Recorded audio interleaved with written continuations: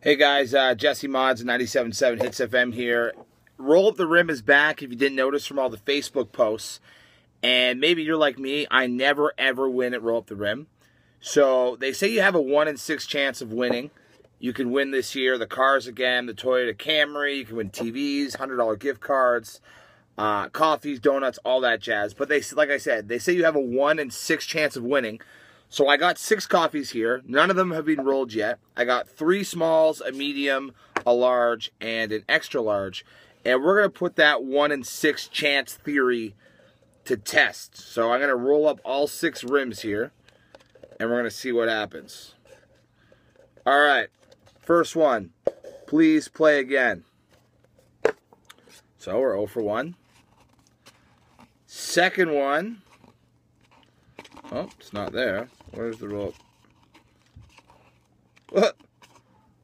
Looks like they did a misprint on this one, unless it's over here. Oh, here it is. Oh, 0 for 2. Please play again.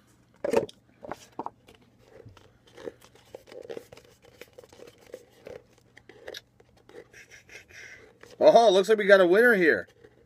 Win. A donut. Awesome. 1 for 3. Wow, maybe this year's a different year.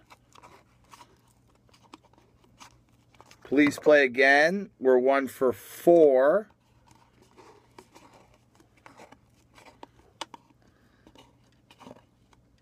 Please play again. 1 for 5.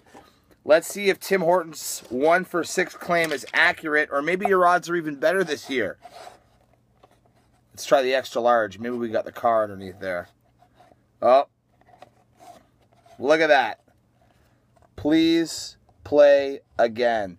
So 1 in 6 odds, Tim Horton says, for the Roll Up the Rim this year again. Starts today.